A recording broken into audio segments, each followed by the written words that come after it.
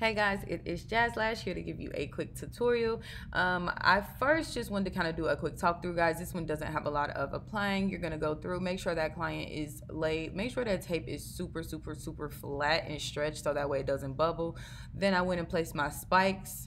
Right after I went and placed my spikes, I was talking about isolation and how isolation is really important when it comes to that bottom lash layer, guys. As you guys can see, my client does have a few gaps in her natural lash line.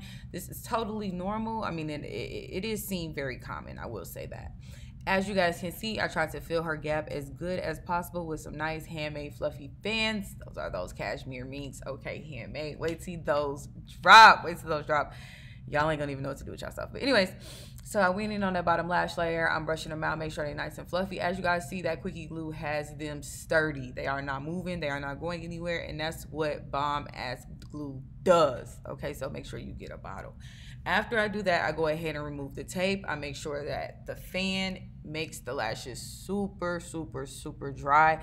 After that, guys, you see my nano mister is freaking bomb. I always use a nano mister. And in our Retention for Dummies book, I do have my secret nano mister solution. Okay, as you guys can see, the finished look is bomb. Okay, book the best if you are in Las Vegas, Nevada, and if you need trainings or supplies, shop JasmineNakia.com.